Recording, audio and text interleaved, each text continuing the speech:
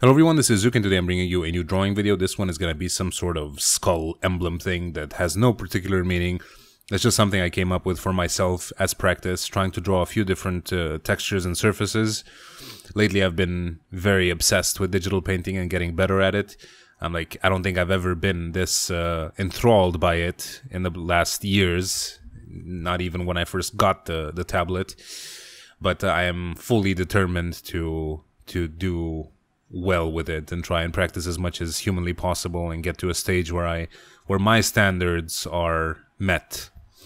Because looking back at the stuff I've put on the channel, it was fine, some of it was actually really good, some of it was pretty bad, but most of the time I didn't quite care much if it was up to par. But lately I can't put anything up unless I'm like fully comfortable with it, and not even then is it good. If I take a few hours break and then come back and look at it, I can spot like 10 different things that I would change.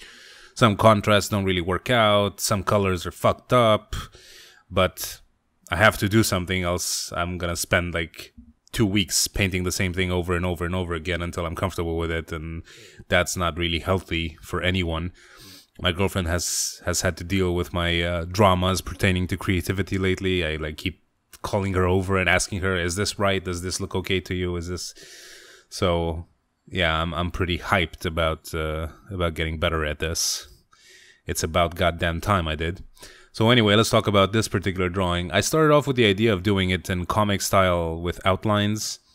I've been watching this guy called Brian Allen, I think, lately, and he has a really cool style, draws with outlines. And it's something that I thought I would be naturally good at, because I've done a lot of outline style drawings in the past on the channel, and they worked out quite well. But the problem with this is, I go full retard when it comes to coloring it. Like, I have no idea how to properly color something with outlines. Not that I have a better idea how to color it without outlines, don't get me wrong. But having the outlines just makes it seem infinitely more difficult. So I fumbled around with this for like 6 hours, I think, with outlines, trying to redraw it, recolor it over and over and over again. And eventually I gave up the outlines because I'm still more leaning towards the World of Warcraft style of art, the cartoony with bright colors and very sharp contrast and all that. So I wanted to give it a shot without outlines and see what comes of it, and it started working out pretty well, even without it. Obviously, I'm not fully comfortable with the way you draw on a tablet just yet, and my biggest problem is getting the contrast right. A rule of thumb that I keep reading over and over is to have your picture on a 50% gray background, because having it on white is just too overpowering. Like, the white is too bright to make it seem like it fits in the atmosphere, and black is also not good enough because it's the exact effect of white, only opposite. It's just too dark. So I tried drawing this on a gray background, but when I put it on a darker one, the contrast still wasn't right. There's just a lot of... I feel like I'm missing some secret that other people have solved when it comes to digital painting. It's like, I can see people doing it, I can see how they do it, I can think like, oh, I could so do this myself, but when it comes down to actually doing it, it just doesn't work. It like, I sit there and draw the same thing over and over again and it just doesn't come out well. So hopefully in time, with practice, I'll get better. But for now, I think this is a good example of how to start out, at least. I know I've been doing this for a while, but I was much more pleased with my pencil drawings than I am with my output of digital ones. However, I'm pretty much at the point where I kind of stopped drawing in pencil, which I know some people don't like because they came here for that sole reason, but I think that digital just has a lot better applications than pencil. It's infinitely more versatile, and fixing mistakes is much better, and stuff just, I think, looks more interesting when drawn digitally. So that's just my thing. Anyway, I'm gonna start doing more of these kind of practice drawings with a lot of stuff that I like, not trying to copy any more characters, because it's gotten to the point where I'm not playing much right now, so I have no characters that are actually interesting to me. I've pretty much drawn all the characters so far that I found interesting, intriguing, that had an interesting backstory, or that I personally liked. So I'm at the point where I have nothing to draw right now from what's out there already. So I have to just come up with some stuff that benefits the obtaining of further skill, such as, you know, various surfaces like metal combined with plastic, with wood, with steel, skulls, bones, that sort of stuff.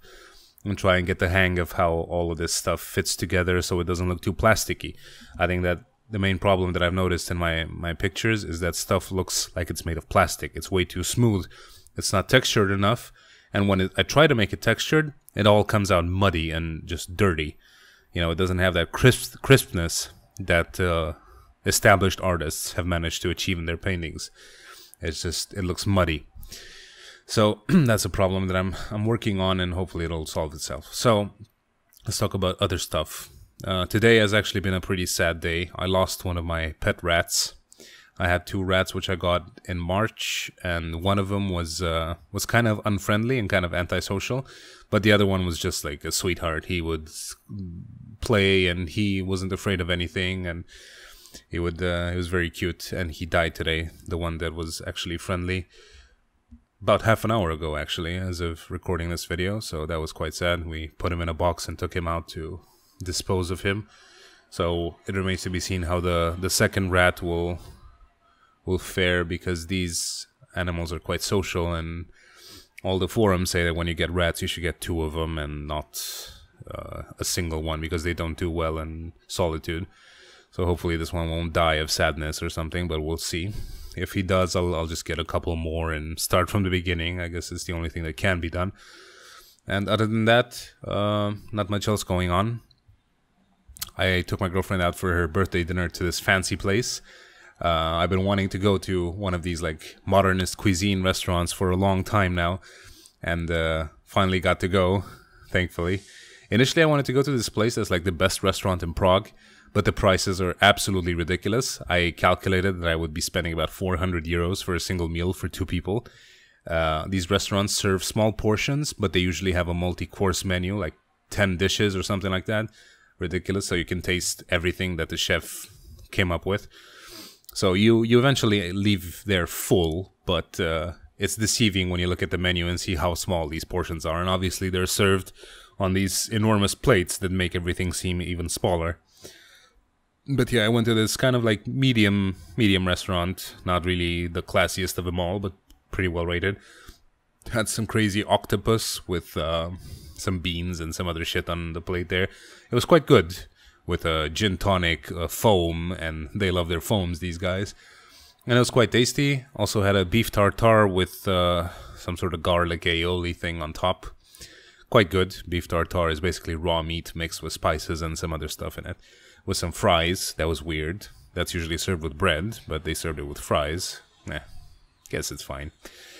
Then I had a mushroom soup, which was basically a soup that was mushroomy.